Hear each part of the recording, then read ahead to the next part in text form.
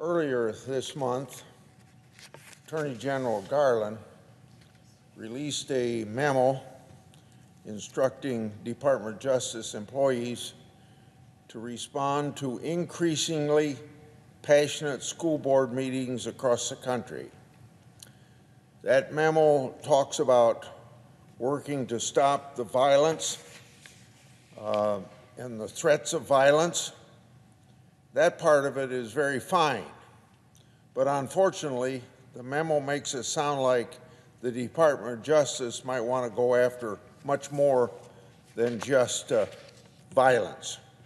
Over the last year, school board meetings have turned from relatively calm local affairs to often boisterous meetings that are seen across the country.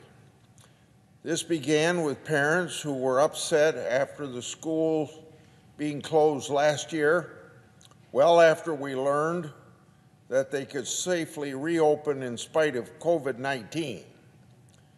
Then these meetings grew to include pushback against mass mandates for students and against school districts adopting a curriculum known as critical race theory. There are many parents across the country who are upset about these things, and that is their right to be upset about them and to talk about them all they want to. After all, freedom of speech, freedom of assembly.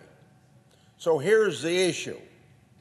The Attorney General's memo spoke of violence and threats of violence. Make no mistake about it. Violence should never be used to get what you want in politics. It's illegal for a good reason, and making real, true threats is illegal as well. They scare people, and that's not right. No one should ever threaten someone with violence just because they're angry about some school policy. Unfortunately, however, Department of Justice memos goes further than that. A person reading it might think a parent can't really speak his or her mind at a school board meeting. That spirited debate is not welcome. That very pointed and direct questions from educators to school board members aren't welcome. That deep disagreements are not welcome.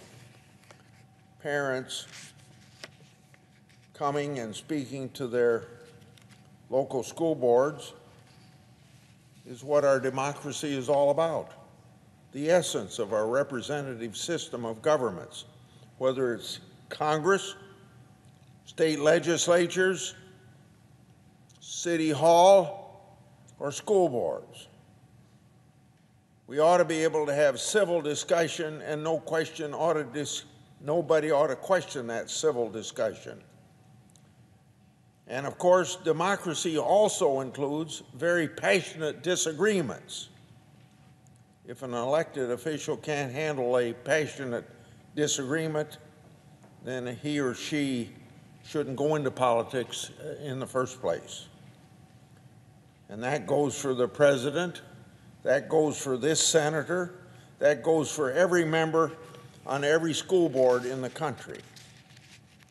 Elected officials don't go crying to the FBI when constituents tell you something, how they're really feeling on an issue, regardless of how strong that feeling might be.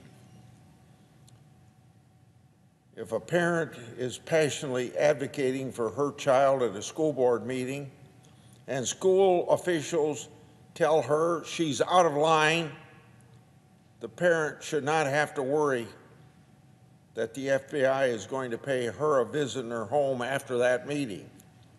She should not have to wonder whether the Patriot Act is going to be used to investigate her.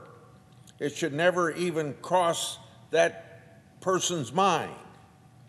If she does, then she might just stop talking altogether at a meeting, and you'd have a chilling effect on democracy. And that chilling effect, it's a very bad thing for democracies. In other words, it should never happen in the first place.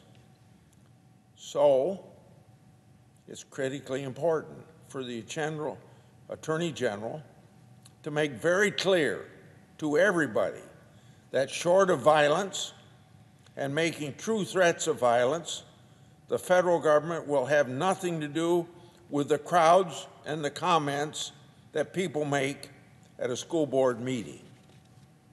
All of my Republican colleagues on the Senate Judiciary Committee and I sent a letter to the Attorney General telling him just that.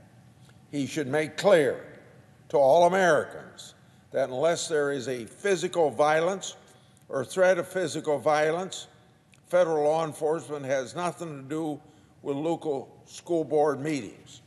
And he ought to take into consideration the capability of local law enforcement to take care of it in the first place.